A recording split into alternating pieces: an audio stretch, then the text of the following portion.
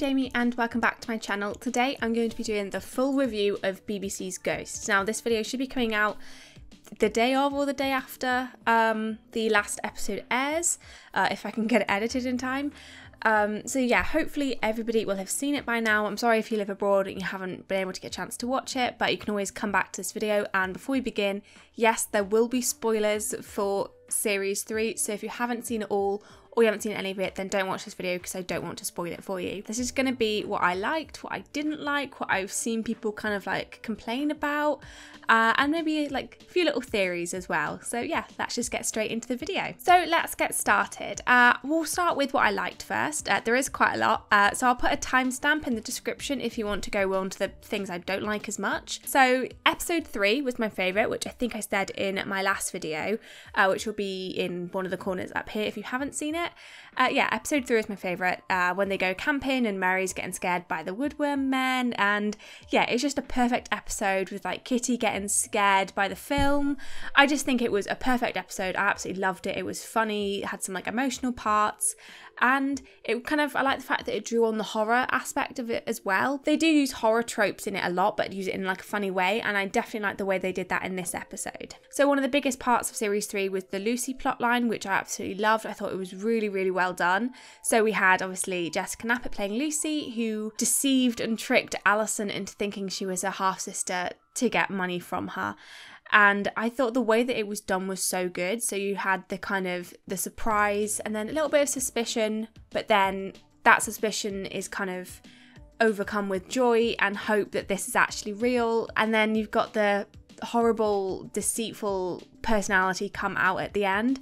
And it was just very emotional. It was very well done because there was times where like I, as a viewer, didn't know whether she was going to be guilty or innocent. Like there was something off about her which I couldn't quite place until we got to the end, obviously. And yeah, the reveal was so well done for me, with Fanny figuring it out, using clues, and them all working together to try and help her. I was a bit confused because I thought he went over like the gate, like over the grounds at first, but I don't think he actually did, because yeah, that would have been impossible. But yeah, and I like the reveal that we didn't know what was going to happen right until the end. It seemed all hopeless and everything, and then we see Alison and Mike confront her at dinner, and it was just done so well. And when like, oh, you could just see how hurt Alison was.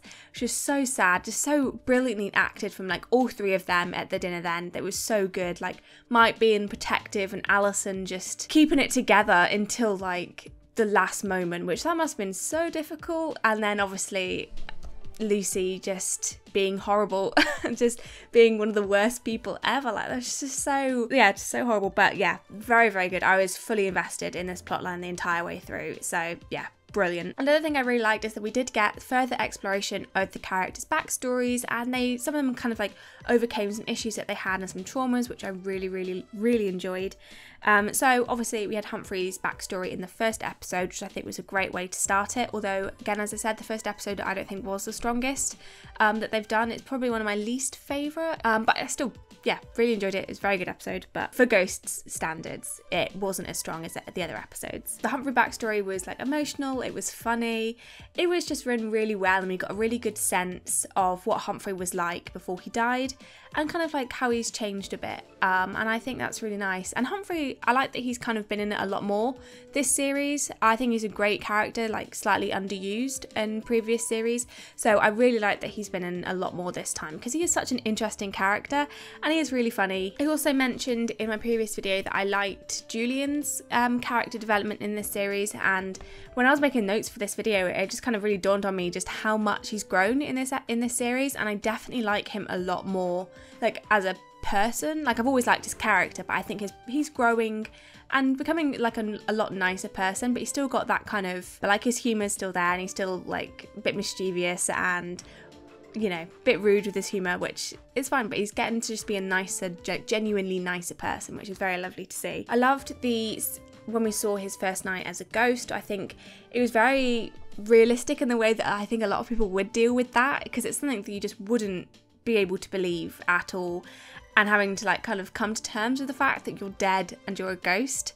I think, yeah, it was done very well. I liked the him running through the gates and like keep going and going and going until like he just had to admit that he was dead, which, yeah, very sad. And I like that they kind of got an acknowledgement from Thomas that the rules of being a ghost don't make any sense, that you can sit down on like a chair but then you can put your hand through it. It just doesn't make any sense. This part really contrasts his kind of the personality he puts on. Like, he comes across a very strong, independent and confident character, and then seeing him struggle with this was very emotional. To him not have the kind of confidence that he normally does, and I thought it was just, yeah, really well done. And again, we had some humour there in as well, which is what I love about Ghosts, is that they managed to blend humour and emotion very well together. Yeah, I like that we saw a bit more of Julian's backstory. Still isn't 100% clear how he like fully died or anything. I mean, we pretty much know, but I think there still are some kind of elements there. I think it was a heart attack, and I think one of the reasons why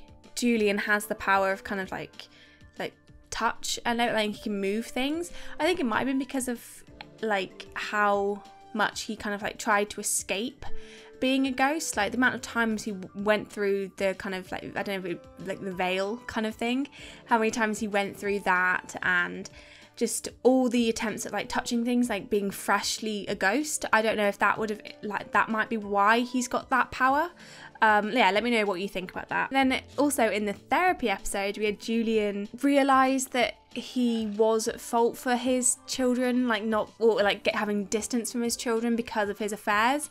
And I think that whole episode was really good because it really got a better insight into the characters' lives, and it was done in such a good way that you didn't need to like have flashbacks to it. You just hearing them just talk and like realise certain things about their lives. It was just, yeah, brilliantly done. Kitty's journey this series has just been so good. She has had some absolutely brilliant moments. Yeah, let's talk about her backstory a bit because we've got a really, really good look at her backstory.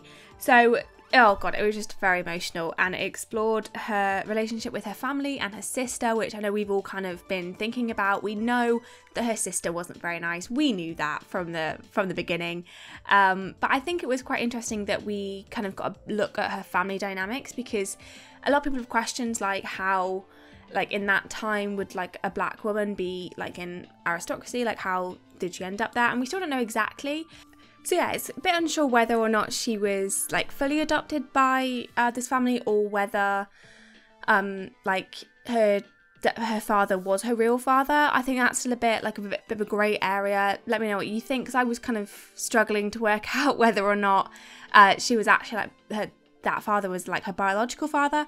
But until the end of that episode, I did think he was quite a good person, because he treated them equally and made a point of that, and then was manipulated by Eleanor, who put a bad light on Kitty when there, you know, no need to, kind of thing. Yeah, Eleanor, what a horrible person. Yeah, well done to the actress, because she did such a great job of just being like playing such a manipulative and just deceitful, horrible character. Yeah, so she's obviously jealous of Kitty, or thinks low of her for whatever reason. I think she's jealous that her father is paying attention to her when she doesn't feel she deserves it, and just the amount of like horrible tricks that she plays, like just destroying her cards and her dress and drilling into the fact that their mother wasn't her real mum. And I think that is just horrible. Yeah, it was very, very emotional and very sad to watch, but I love the way that they had the ghosts kind of take the form of the characters, like of her family. I think it really showed how much Kitty sees the ghosts as her family, and it's kind of like blended into that. And yeah, I thought it was a very, very well done episode. I absolutely loved everything. Yeah, and Kitty realising that her sister wasn't nice, and that all these bad things that happened to her weren't a coincidence, and it was her sister's doing. And yeah, I thought it was just really, really well done. And I think this series, I don't know whether it's the new director, but there's kind of been an emphasis on kind of like opening up and talking about your feelings, which I think is very nice to watch. And I also liked Alison and Kitty like basically becoming sisters. I think it was very nicely done. I think I can't remember whether it happened at the end of the series where Alison says that you're the sister I never had to Kitty, which, oh, it was just beautiful. Yeah, but we still don't know how Kitty died. I was expecting her to die in that episode, but I definitely do think that she died around the time of that ball. I don't know whether it's going to be like kind of like a Cinderella thing where she finds a ball gown to wear and goes down to the ball anyway, and maybe meets a suitor and dances with him while Eleanor gets jealous and then like actually kills her at the end, or does something that makes Kitty die. I don't know, but this is why I think it's around the ball, and some people had theories about this before, but you know, at the end of series 2, Kitty vomited, and we learned that whatever you remain as a ghost how you died. So Julian is still tipsy because he drank alcohol before he died. So for Kitty to be sick, she must have had that in her stomach when she died. And then we know that Eleanor gave Kitty oysters that were not fresh and caused her to be sick. So we know that before the ball she was sick, which means it makes sense that if she died, that was still in her. So yeah, I think she died somewhere to do with the ball. I don't know how, obviously, we don't know, but Eleanor definitely has something to do with it, like without a doubt. I can't imagine it being anyhow different. But yeah, it'd be very interesting. I was very surprised that we didn't actually get to that part of Kitty's story, but I do like the way that they just focused on her family dynamic. I think it was very nice to watch. One reason that might complicate the idea of her dying that time is that we still haven't seen her dress that she's wearing as a ghost wear in her backstory, because yeah, there was a few that were similar. I thought her mother's dress was that dress at first, but it wasn't. So yeah, unless she finds that dress, puts it on and goes to the ball or something like that. Yes, it's very interesting. I very much like that, and it opens up a lot more possibilities that we can explore a lot more with theories and everything. So yeah, we've also had a few little developments from other characters. So Pat, we had the realisation that he did not treat his wife very well. We've had this a couple of moments where Pat says how much Carol wanted to go to France, and like he thought it was pointless, but then eventually tried to book it before he died. And then that Carol didn't like the kind of very structured way that Pat lived his life, and the way that Pat was just so inflexible, which then led her to have an affair. And I think it was very interesting because we've often kind of looked at Carol as a horrible person who cheated on her husband, which, yeah, not a very good thing to do. But it's interesting to see that Pat wasn't innocent in their relationship, that he was absent and didn't give her the freedom that she wanted. So yeah, I think it definitely paints a more kind of like grey area to do with Pat. Like we've kind of got that with every character. Like Julian, like he's, yeah, morally not a good character, but he's got some good parts to him. I think I like that none of the characters are flawless. I think that's a very good choice, because Pat, like, he's a lovely character. I absolutely love Pat.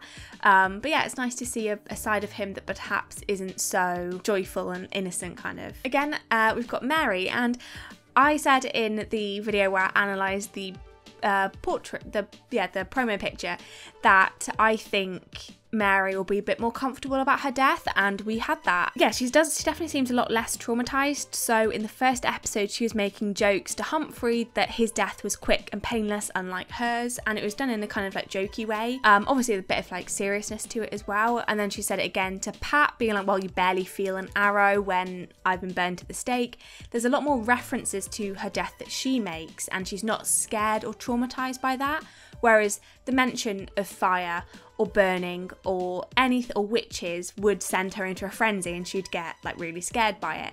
So I think that's definitely an interesting character choice, but whether we'll see this in the Christmas episode or a season 4, if we do get a season 4. But yeah, I really like that. We didn't get any moments where she got scared by her death, and we even had her talk about that horrible dream that she had.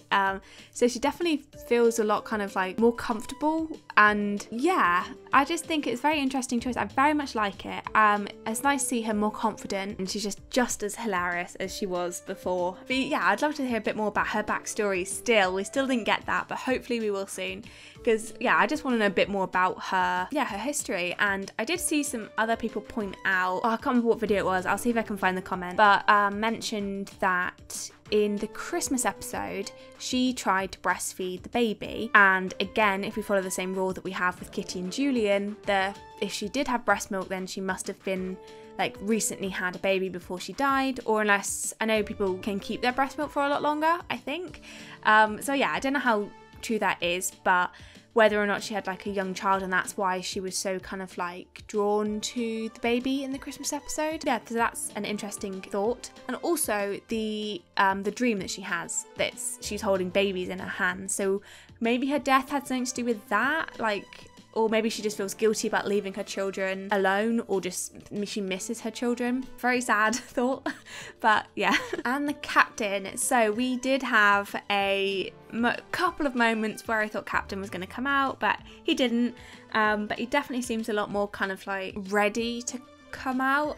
Like the therapy episode, like he was going to then, like everyone just kept interrupting him. Hopefully that happens soon. Yeah, because I know other people have mentioned this, and I have seen the articles going around as well, but like people saying that we don't need a series 4, and it's like, I just don't think I think we have to have him kind of, it needs to acknowledge it a bit more before the series ends, because it's such a slow burn character development, and it's so nice to not have that, rather than just people kind of overcome things very, very quickly. I think it's nice to just kind of acknowledge that it's a slow process. And yeah, I'm not ending Ghosts until everybody is happy and is living their true selves. Like, I just don't understand why anybody would not want more Ghosts. I can understand not wanting to drag it out so it gets bad, but there's just so much potential left in Ghosts that I just can't imagine why anybody wouldn't want a series 4. Yeah, and I also like to think that the captain's thing about talking to a pillow, like pillow talk, is him kind of like imagining Havers, but I don't know.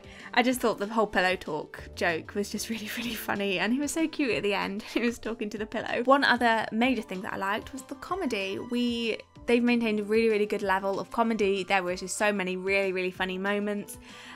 So one of my favourite parts, I think, of the entire show was Pat and the Biscuit when in the camping episode. It's just so funny, and apparently it took the cast like so many tries to get through that, which I can definitely see happening, because it was just so funny, and just kind of, it seemed to come out of nowhere, and it was just, yeah. And Kitty, as I said, with the she just has so many good moments watching Grease, and then it being switched over to Nightmare on Elm Street, and I think that, oh god, it was just so brilliantly done. Like when Alison wakes up from camping and Kitty's just like rocking back and forth with the light shining on her face. It was just really, really funny. And when Alison tells Kitty to imagine the guy from the film wrapping you up, yeah, it was just so good. And I thought Mary as well was particularly funny. She had just some really, really like funny lines. Like, she brought back the get out, which I really, really loved. And then the improv scene, I really liked that, with her and Robin just not really knowing how to do improv, or Robin just always saying no. And then, yeah, Mary just coming up with this like crazy dream world. Yeah, and then obviously one of the big things that I liked was Julian messing with Mike. Happened a few times in the episode. So when Mike's sending the emails and he's changing the words from like Bob to boobs and annual review to anal review, like both of those are really funny, and it's one of the things that I can imagine like the average person doing if they're a ghost and they're bored. Yeah, and it's silly, and that's kind of humour I like from this show. It's just so good. And yeah, like I said, realistic. I think Julian is becoming a very kind of realistic character. Not that he wasn't before, but like, yeah, I just think he's really good. And linking to that, I really like the way that Mike is interacting with the ghosts more, or has that desire to interact with the ghosts. So I wanted him to kind of like try to contact the ghosts in some way, so I suggested like a Ouija board, but they decided to go down the track of him trying to make a potion that would enable him to see ghosts. And obviously it doesn't work, but he gets mistaken by the nude model. Mistakes the nude model for Julian, and that was really, really funny. And yeah, obviously the emails, and then a lovely moment where Mike's filming the promo for the house, and he goes on a really good talk about how brilliant the house is, and thinks he forgot, and he forgets to record it, but obviously Julian was there and he pressed record, which is such a nice moment that shows that Julian isn't like this whole jokey person all the time, and he can be kind and have like lovely moments. Yeah, and I liked how they've kept on the joke that Mike always looks in the sky when he's trying to like talk to the ghosts. I think it's just a really good running joke, that one. And the final scene for this series was just so beautiful. I love the idea of them all having dinner together, and then using the skills that they learned from improv to, you know, pretend to eat the meal. And I just thought it was so lovely and sweet, and exactly what like Alison needed. Yeah, just very emotional. Perfect way to end the episode, to end the series. Another thing I thought was really funny was Pat and Kitty's dance. I loved that scene. It was just so good all the way through. I loved them like teaching each other dance moves. Yeah, so I think that's everything that I've written down that I liked, but there's probably things that I'm missing. Like, there were just so many like amazing parts of this series. So let's go into some criticisms that I found online and things that I personally wasn't a massive fan of. So I said with about the first episode was my like least favourite, just because I felt that there was like too many plots going on at once, and I know it was supposed to kind of, well, I imagine it's supposed to represent the kind of like hecticness of her life at that point, but I just found it was a bit choppy. It just felt like you could have taken one storyline out and have them all a bit more developed, but I feel like that was only a problem for the first episode. I never really felt that for any of the others, so it was obviously just like, yeah, just one episode. And also, this obviously wasn't avoided, but I did really miss the plague people. It's a shame that we couldn't have them, but the reason was because of like social distancing. The way it would have been filmed, they'd been very close together, and yeah, it was just like an issue for them, which is fair enough. But yeah, I did miss them, and hopefully they'll be back another series, because yeah, they were just really good characters. So the main complaint that I've heard, they're kind of both linked together. So it's the Fanny and Humphry storyline, which yeah, when I first watched it, I thought it was a bit odd, but I didn't have a particular issue with it. But other people have, and I think that their opinions are very valid. I think that they've got some really good kind of issues with it. So yeah, it was very weird. As I said, I just thought it was odd. I probably wouldn't have been a storyline I would have chosen to do, but there were some people who were really uncomfortable with it. One of the biggest issues people have with this is there is kind of a really grey area here with kind of like consent and like bodily autonomy. And it kind of comes down to whether or not Humphry's head and Humphry's body are the same person, or whether they're like separate entities. I've kind of always considered them as separate entities, but there is still kind of like a connection between the two, obviously. Yeah, so obviously the question is, can Humphry's body consent to something like straight away, because he can't like consent to it like verbally, which is kind of one issue people have with it. But like that is kind of like, he obviously did want it at the end because he was annoyed that Humphry's head stopped it. But yeah, so we know that, and like they did have this kind of like heartfelt moment, it's like, well, the body's, that's where the heart is. So yeah, there's that. But then there obviously is the connection between the body and the head. And there was that really weird moment when like Humphry's head was looking out the window and kind of like moaned a bit. So it's kind of all shuddered. And obviously that was representing something that was happening to the body. And it's like, his head didn't consent to that. So it's a bit of a weird situation. I did immediately feel like it was odd that they were doing that. Like I did pop into my head like, oh, this is weird. But yeah, people they really don't like the episode. Some people, which I completely understand, because when you think about it, and it's like, oh, why would you do that? And I think a lot of people have pointed out, when people have been like, oh, you're just being like fussy. It's like, well, if it was a woman's body and a woman's head, and a man was having sex with the woman's body, would that be alright? And like most people are like, oh no, it wouldn't. So like, why is it okay if it's happening to a man? I don't know how it would be better. It probably would have been a plotline I would have avoided. Just because I definitely understand why people are uncomfortable with it. And yeah, like the more I think about it, the more I'm like, ooh, no, it's a bit odd. So yeah, that's the kind of issue with that. And yeah, again, as I said, probably a plot I would have, like, I kind of like the idea that Fanny was having like a secret affair, but I feel like it could have been done differently, like maybe with another character, or maybe she was just kind of like in love with, I don't know, like the postman or something that was like frequently coming to the house and she would kind of be fawning over him, kind of thing. Or something like that. I don't know how, if they really wanted to do a plotline like that. The other kind of uncomfortable plotline, again, kind of has to do with consent a bit. So it was when the plotline with Mike and his boss Jackie. So obviously it was funny when Julian was messing with the emails. That was funny, you know, putting the kiss at the end. It's like, it's just cringy, and you're like, oh my god, you can imagine like what you'd be feeling if you accidentally sent an email with a kiss at the end. Yeah, that part was really funny and I really did enjoy it. But then it kind of took a step too far, so you kind of had a part where like Mike's emails, which wasn't his fault, were being sent and they were inappropriate and stuff like that. Then you had the boss come to his house and try to like get with him, and it's like, why? Like, it just felt so horrible. Like Mike was trying to explain to himself, explain to her that that wasn't what he meant, and then at the end they came to conclusion that they would give Mike a promotion so he didn't report her to like HR, which is like just so like wildly inappropriate. And I just don't understand why that was done. It's weird that it's happened twice in one series. Yeah, hopefully it doesn't happen in future episodes, because again, like I said, they're all grey areas, but if it's making people uncomfortable, then that's something we can't really ignore.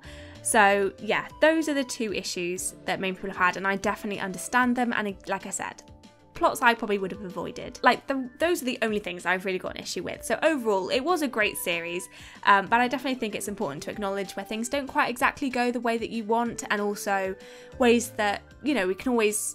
A show isn't immune to criticism just because we love it. So I think that's everything I had to say about Series 3.